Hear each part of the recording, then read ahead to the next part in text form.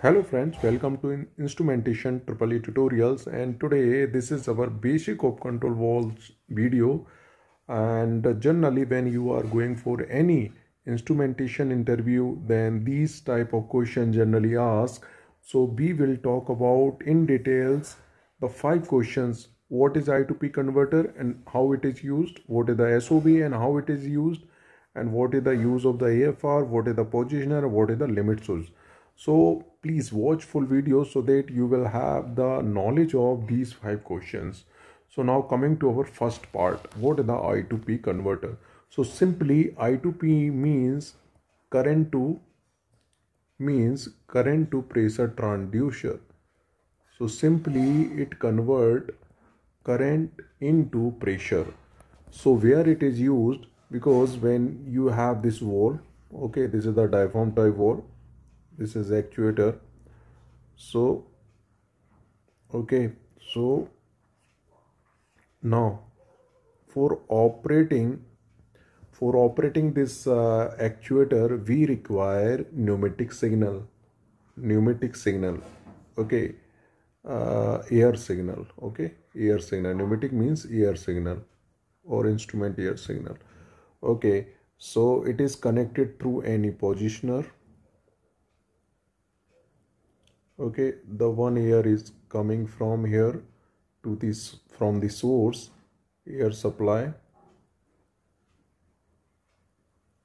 and inside this positioner there is one I2P converter, and also we can have this body.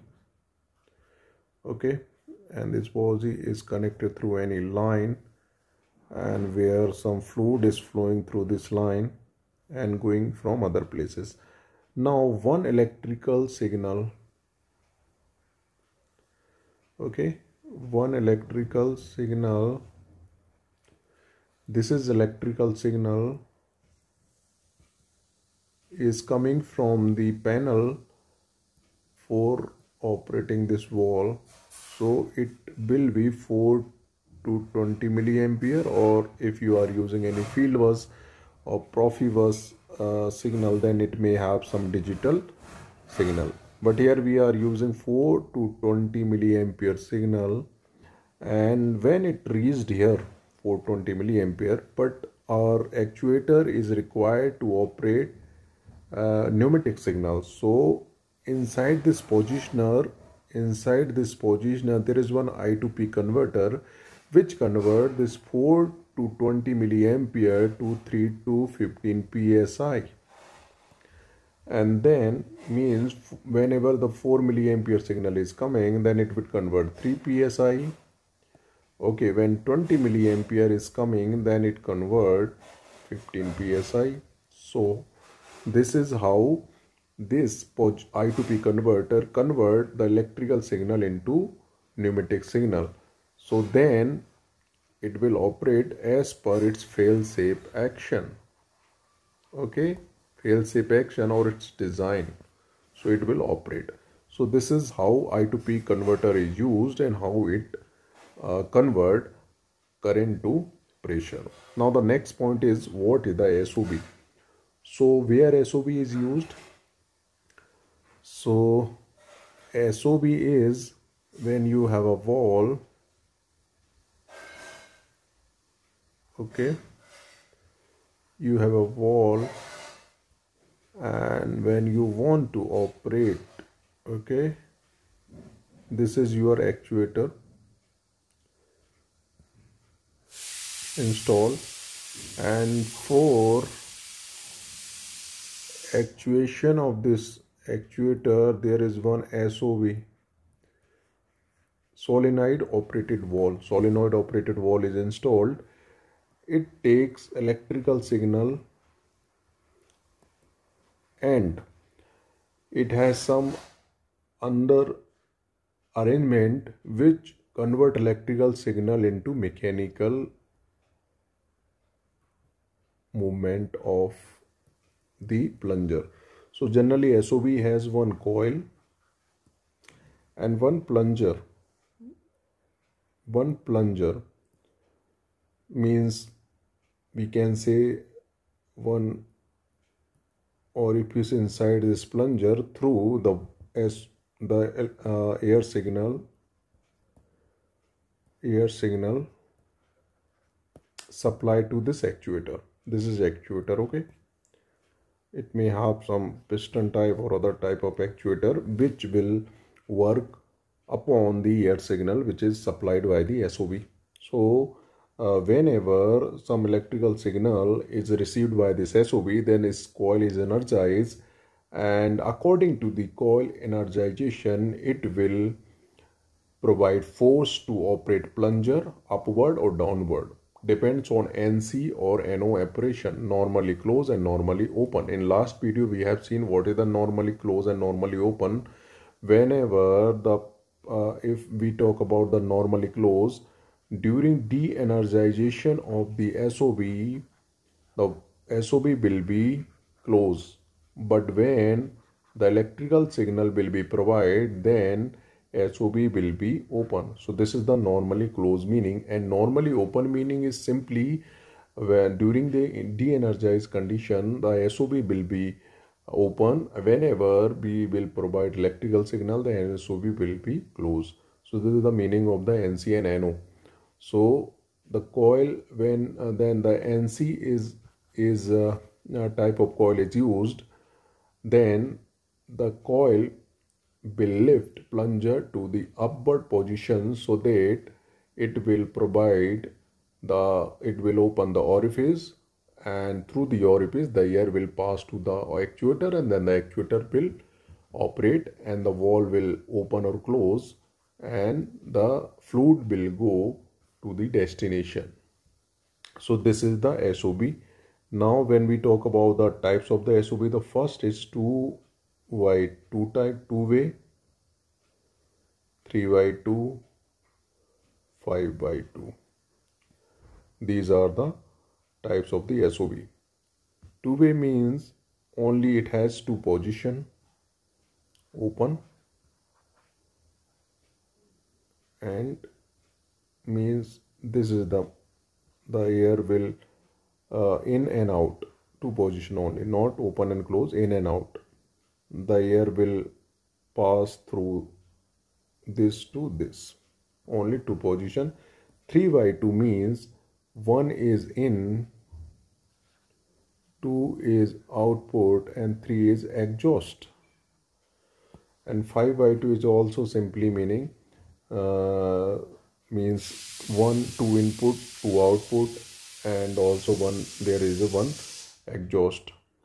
So 5x2 is generally used double acting actuator, and so any port can be used, the one pair of the port can be used for actuating in one position for operating the actuator, and the one port pair of the one port can be used for operating in another position. So this is the use of the 5x2 and 3x2 and 2x2.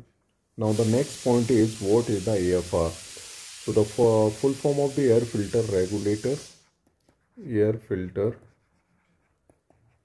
regulator, okay. And what is the use of this filter? It has two assembly. One is pressure reducing assembly, and second one is filter assembly. So